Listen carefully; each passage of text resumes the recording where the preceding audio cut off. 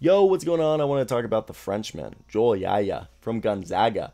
He played there for 4 years, only played 3 years technically because he redshirted his freshman year. He's 21 years old, 6'5", 180 pounds from Bordeaux, France. Hopefully I said that correctly. He's a guy who averaged the past 2 years at almost 1.5 steals and shot basically his whole college career over 50% from the field. And this year he was a 39% three-point shooter, and he was a great three-point shooter. He made 40.5% of his jumpers off the catch with a 59.5 effective field goal percentage, and those were threes.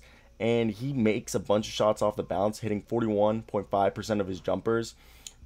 And this guy has a lot of upside also as a defender. I think he showed that he struggled as a freshman and sophomore, but then he really was able to develop his tools and showcase some real upside. Okay, by the end of the year, he can play tight on. He was showing he can play tight on ball handlers, cut off their at angles at the drives, flips his hips well to cut off counter movements, and he uses his length to contest the ball well. He's got good balance closing out shooters and has good balance in his stance where he doesn't get blown away while also keeping his hands high to contest shots.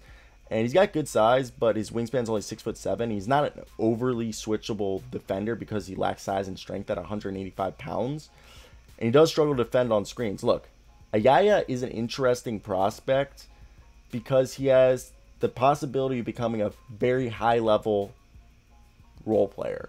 Because of how well rounded his overall skill set is, he has the potential to be a plus on defense and someone who can be a shooter off the catch or shooter off, off ball movement or the occasional secondary ball handler. Yes, he has a lot of work to do, and that's why I believe he should go in the second round. His route to being an NBA player is by becoming a terrific shooter and continuously improving his defense.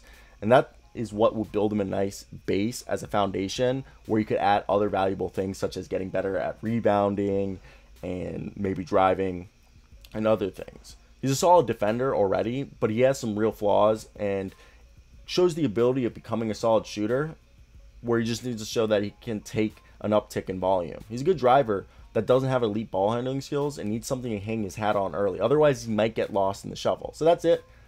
Ayayi, guys. Comment down below, like, and subscribe.